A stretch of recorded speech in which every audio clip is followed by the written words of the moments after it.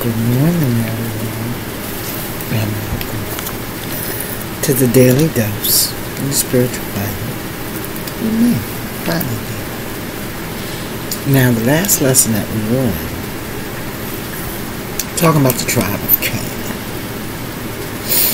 Canaan the Cursed, it was called, because he molested Noah. But me and my daughter were talking as we're entering into Black History Month, and I wanted her to understand something, and so I asked this question that I'm getting ready to pose to you.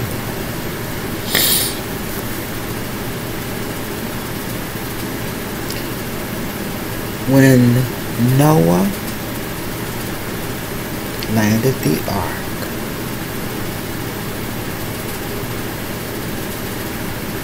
he had 3 sons: Ham, Shem, and Japheth.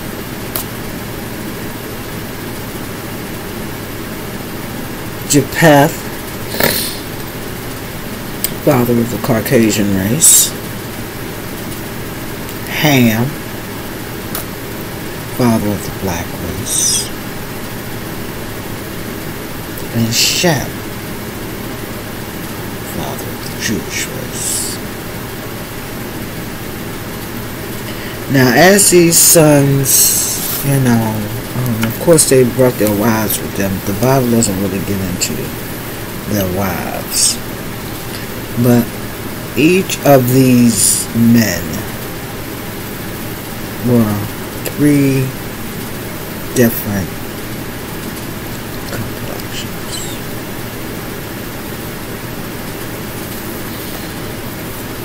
Shem was an olive tone. Ham, of course, was black. And Japheth was pale or Caucasian.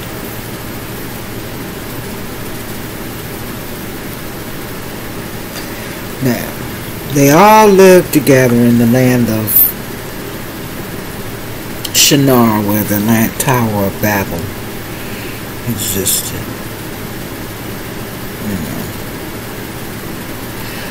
I told my daughter that Rachel would have had to have been a white woman, or fair complexion. Very fair. Very fair. For Rachel gave birth to 3 sons of 3 different complexions.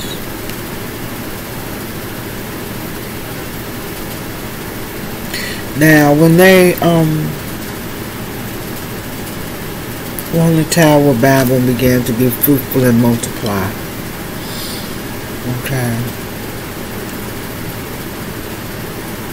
built the Tower of Babel, languages got confused, they shifted them all over.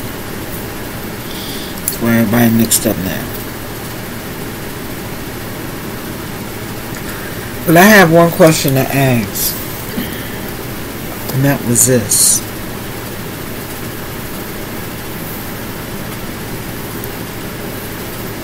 Ham, Shem, what is Ham, Shem, and Japheth? What are Ham, Shem, and Japheth? So we did the Jeopardy music, and we pondered it, and she said she couldn't really think about it. Couldn't really figure that one out. I asked her, I said, it's so easy, it's complicated. I said, what are you and your sister? I called her sister's name. And she says, that's my sister. I said, okay. So what is Ham, Shem, and Japheth? And she smacked herself in the head. She said, they're brothers. I said, yes.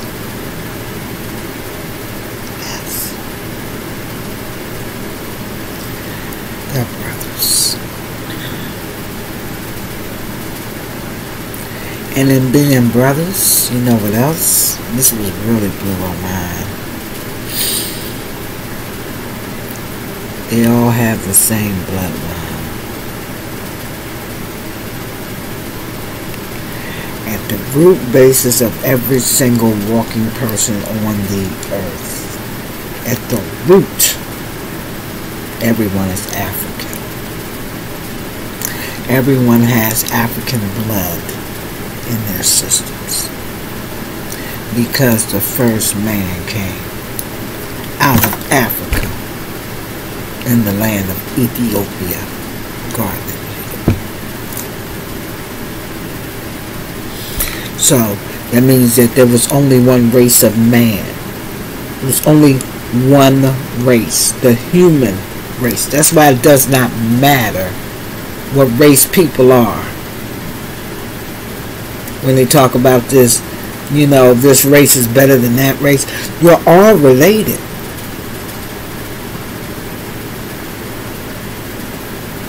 They're your brothers. Japheth, Islam, Shem. All of them came from Noah, the father. That's some food for motherfucking thought. Check that shit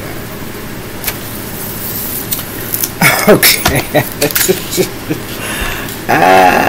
Yeah, that's what happens when you get too much time by yourself. The spirit start working on you, start putting stuff in your head, and start making you think about things. Talking to you, showing you stuff, and you in here like, oh my God, I never thought of it this way. But yeah. That's incredible. Alright, we're gonna get back into the study on Canaan and blacks in the Bible. And we're going to pick up where we left off at the last time when we were studying. When we were talking about the curse of Canaan. And the fact that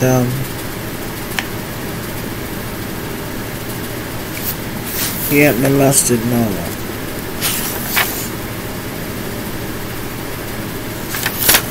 But Canaan, that was not the only thing that Canaan was known for.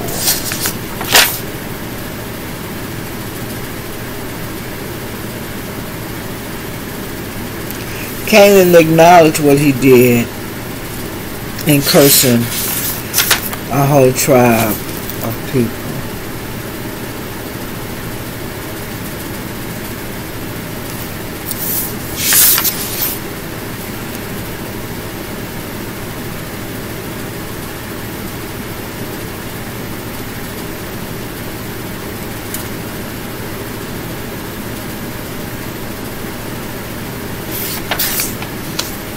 I'm going to talk a little bit about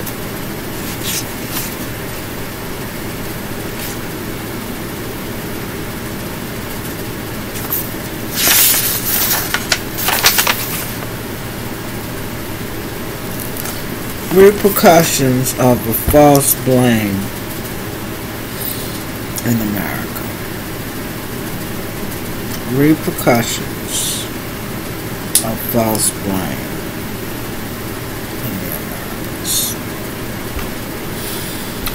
For people of color, tribes.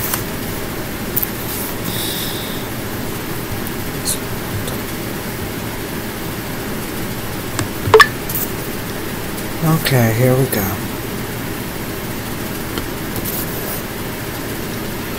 During the days of slavery in America, the vast majority of people, regardless of color, were illiterate, and they relied on their clergy to read and interpret scriptures for them. From the mouths of the clergymen, they accepted as truths the myths of all descendants of Ham were cursed. Even today, essays and sermons from preachers bearing false witness against Ham as the one who was cursed Such propaganda was used during the days of the American slavery to justify the enslavement of anyone with color skin. So, you were of color, that was their justification for making you a slave. Just the fact that you were black or brown.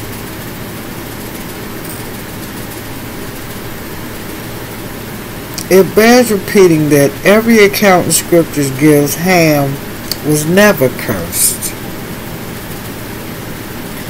God's curse involves skin color. God's curses never involved skin color, and when they did, it was taking the color away from their skin, not adding it to.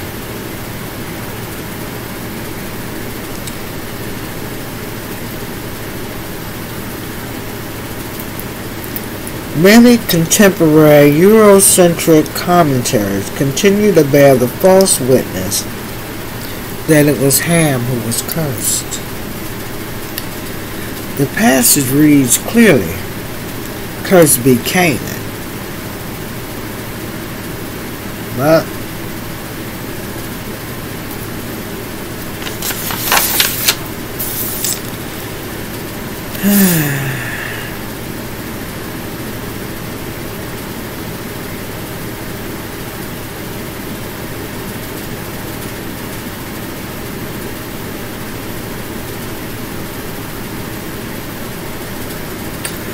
in America, racism was the law of the land. The majority of black peoples were enslaved. It was the law of the land. They were called demeaning names and denied humanity truth. And it just blows my mind every time I read that and every time I see that, especially knowing that Ham, Shem, and Japheth were brothers.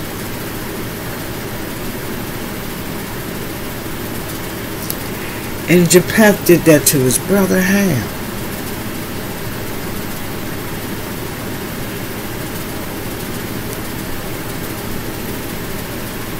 That's how I look at it.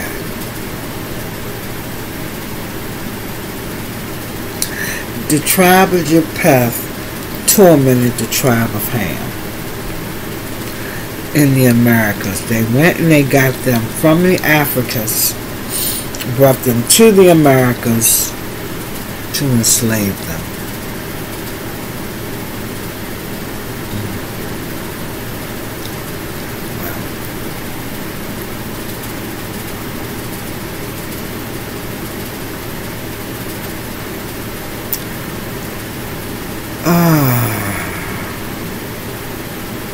In the biography Harriet Tubman, The Moses of Her People, written by Sarah Bradford, the author relates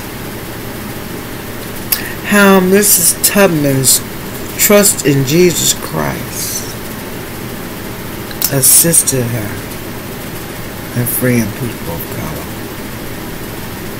See, so we have always been the black believer. We've always, some way or another, known who Jesus was and known that things weren't right. This account and other slave narratives, such as Sojourner Truths, show that the African American slaves called on the same God of Shem.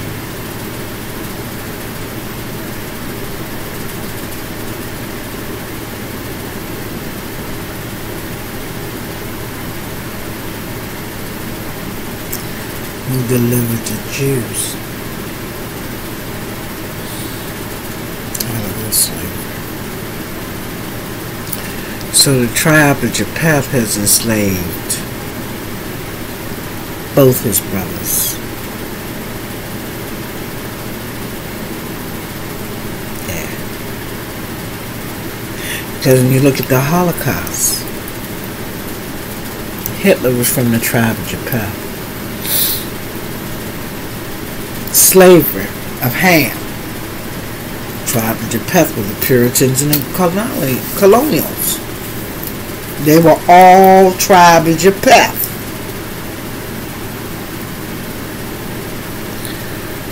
I'm going there right now. What I will do is say, Lord bless me, help me. Keep an open mind and remember. This is history. It's to improve who you are. Teach you what not to do. And aid you in your steps forward. So, I'm going to sit back and meditate on what I just learned. You all meditate on what you just learned. Because I have to detach myself every so often from this, because this type of study has always left marks on me every time I've done it. So I have to pray about it when I finish, going through these things. So I'm going to let y'all go so that I can pray so that negative energy does not fester in my heart because of my human frailties pertaining to this subject matter. You all pray. Keep this thing 100, because I ain't gonna lie to you. They bring feelings up in me. As a tribe of Ham, looking at the tribe of Japheth, I ain't gonna lie. Okay? And that's why I need to go pray, meditate, pull me back together. Have a little talk with Jesus.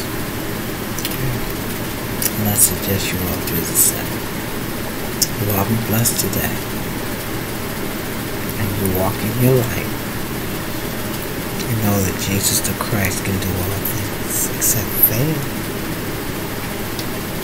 Okay. So be blessed, my beloved. Until it's time for your next daily dose of spiritual vitamin. With me. Divine. Okay. Deuces, you guys. Love you.